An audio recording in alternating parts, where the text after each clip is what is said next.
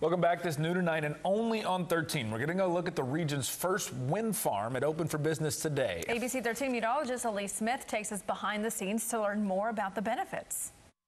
Just down Highway 59 in central Wharton County, 48 towering turbines are now spinning at the Prairie Switch Wind Project, a first for Southeast Texas. The turbines are obviously sited in a place where there's strong winds, right?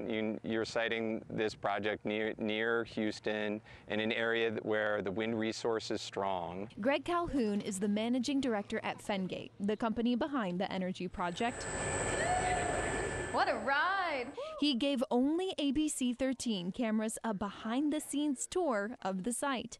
He tells us that these wind turbines were specially designed for this location. When you site renewable projects and power projects near the demand for electricity, it's better because you don't have to build as many transmission lines. And this project is a great example. Here's how the wind energy gets from the turbines to your home.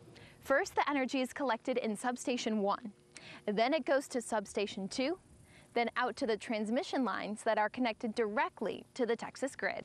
And since these are the first turbines to come to our region, I wanted to know if they could withstand the storm force winds we face here in Southeast Texas. These turbines at certain wind speeds, whether the wind, if the wind is too strong or hurricane winds, the turbines would shut down. The wind turbines would shut down, so they wouldn't operate for safety reasons. In the meantime, these turbines will produce 160 megawatts of power that's sent right to the Texas grid and brings more than just power resiliency for our communities. It's great for the local community, and it's great for the environment.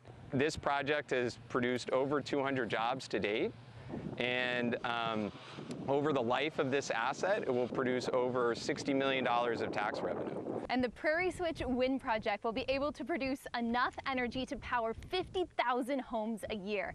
And Fengate tells us that these turbines will be able to last the next 30 to 40 years. Reporting here in Wharton County from the top of a turbine, meteorologist Elise Smith, ABC 13 Eyewitness News.